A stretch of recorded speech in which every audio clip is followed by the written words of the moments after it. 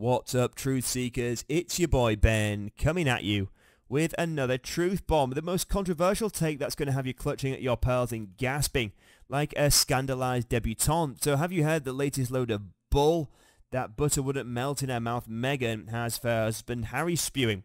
The insufferable shameless pair of hustlers and grifters have seriously lost any shred of dignity or self-awareness they might have had. Their desperation is more transparent than Harry's hairline.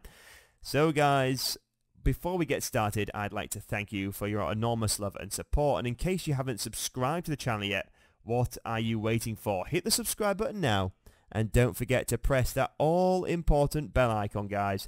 Now, let's get into today's all-important video. Let's get to it. So, according to Meghan's puppet Prince Lapdog, none other than the dignified, graceful Princess of Wales herself is suddenly no longer eligible to carry out royal duties.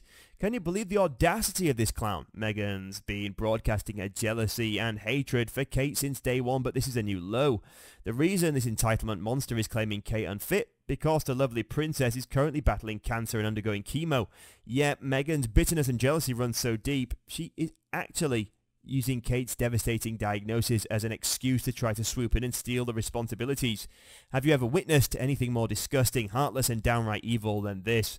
This is exactly why the unhinged Duchess really needs to be stopped and shut down at all costs.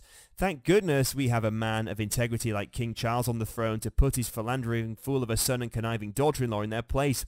As soon as word reached him of Harry's outrageous proclamation, Charles didn't hesitate to throw that preposterous plea straight into the trash. Can't you just picture the irate king chuckling the paper across the room after reading Harry's rambling about installing himself in Meghan's working roles while Kate recovers? I can hear the roar of "Have you lost your mind?" echoing through the palace corridors. Of course, there was no chance in hell Charles would ever entertain such a backstab against his daughter-in-law. He adores Kate and is proud of her stoic strength.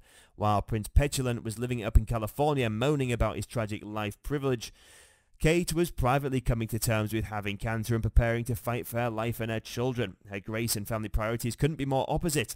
So, you can bet your royal ass that Charles was seeing red at the mere idea of replacing the woman of honour and character.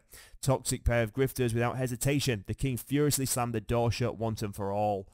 That's right, fam. This was the final nail in the coffin of Harry and Meghan's pathetic crusade to be embraced by the royals after betraying them.